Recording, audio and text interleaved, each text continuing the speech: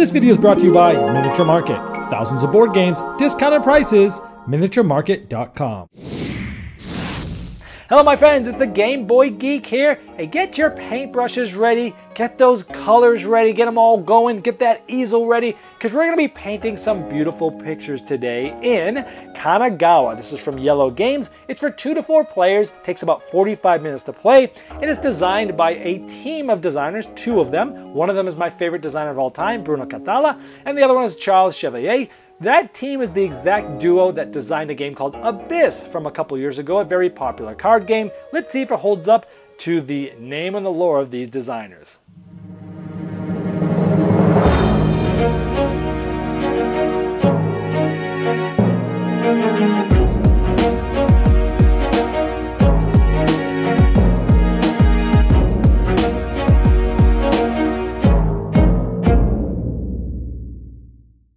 In Kanagawa, you're going to be working on building up your studio so that you can then paint some beautiful pictures of different things like the sun and trees and animals and characters and buildings.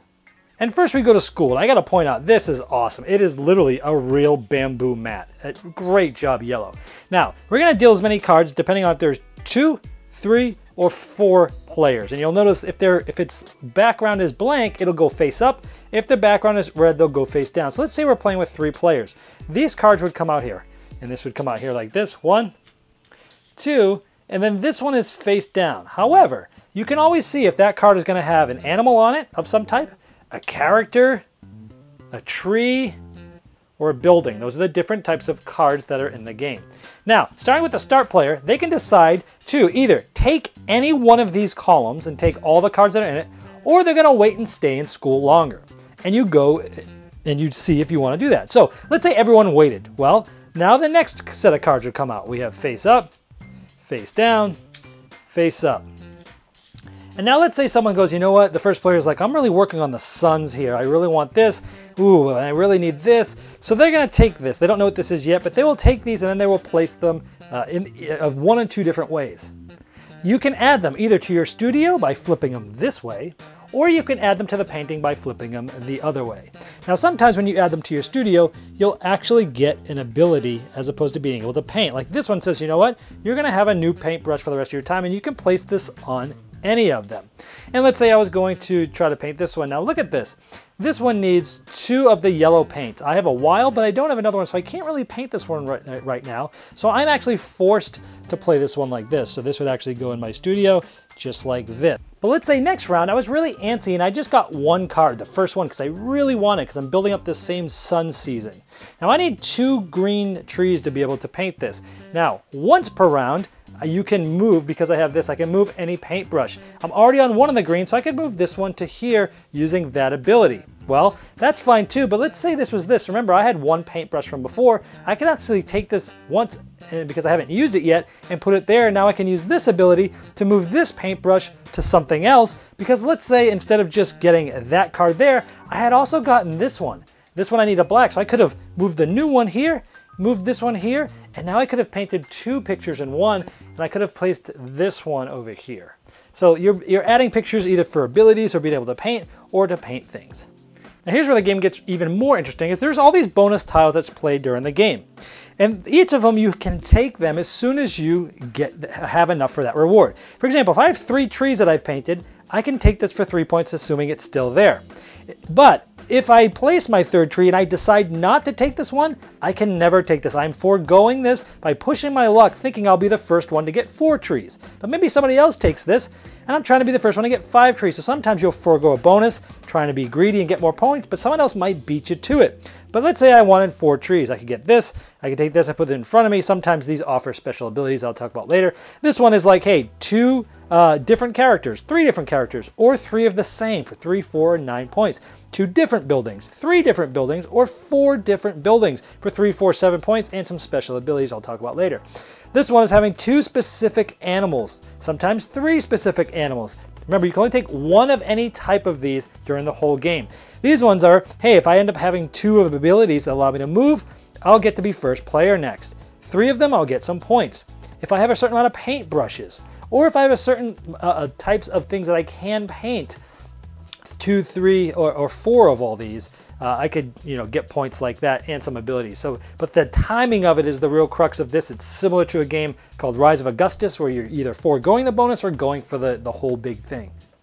And we talked about some of these abilities. Whenever you put some of these in your studio, this would allow you to take this figure, which will allow you to then take the big one and be the first player next turn. This one gives you another movement to move one of those the painters to somewhere else. You can only use each painter once every round, so moving them somewhere specific is important. This one allows you to, at the end of a round, you can keep one of these for later, and this, depending on when you place things, can be very important. I'll tell you why in endgame scoring. This can get you, another paintbrush, so you can paint more things. And this will continue until somebody has 11 cards in their painting, including their start one. Or in case the deck is empty. One of those two things ends the game, and then we score. You're going to get 1 point for each of the things you painted, including your start die. So it'll be 1, 2, 3, 4, 5, 6, 7, 8, 9. You're also going to get points for the different things. This is 1 point, and this is 1 point, but some of them give you minus points because they're powerful abilities, so those would have canceled out.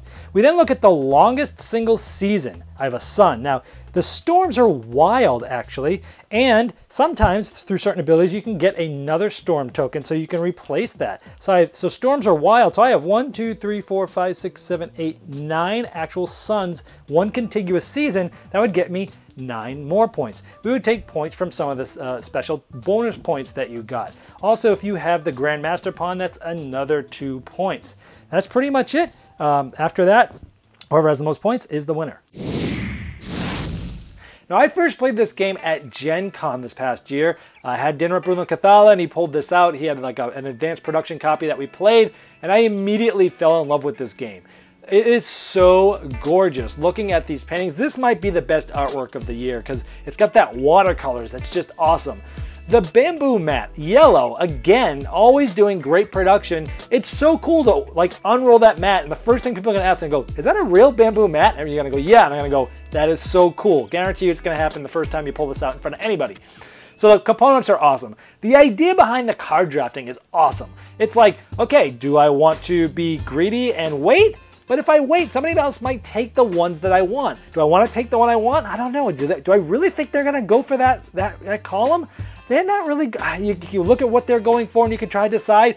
A lot to think about there. Some interesting aspects of that card drafting with that sort of press your luck mechanism there. And then there's so many different avenues to go. Do you go for the trees? Do you go for the characters? Do you go for the buildings? Do you go for the seasons? Do you go for which bonuses do you go for? The bonuses are amazing. If you've played Rise of Augustus before, this essentially is the same bonus structure of that, where you get to a certain point and you're like, okay, do I want to go for that bonus? The higher one? Do I want to just take this one? Do I think someone else is on my heels that is getting ready to do a big play here? Or should I say, you know what? I'm the first one to 2, 3 trees. Screw it. I'm going to wait. I think I'll be the first one to get to 4. And if you are, great. But if you're not, you get nothing. And that's awesome. I love the way they use this bonus structure because I loved it in Augustus. I love it just as much here. It works awesome. Overall, just the game is so amazing. It's like, and then once you take the cards, it's like, am I going to paint it? Can I paint it? Or am I going to flip it over and now add to my studio? Sometimes it gives you those special abilities like holding a card because you want to play it at the right time to maybe line up your seasons. It's such a simple little card game, but again, Bruno is the master at having these simple concepts, but having them really grab you and having all these, decisions to make. And this is just another gem. This is an amazing game. It's phenomenal. I really, really like this game. So because of that, I'm going to be keeping this in my gaming library. So let's induct it properly with a saxophone serenade.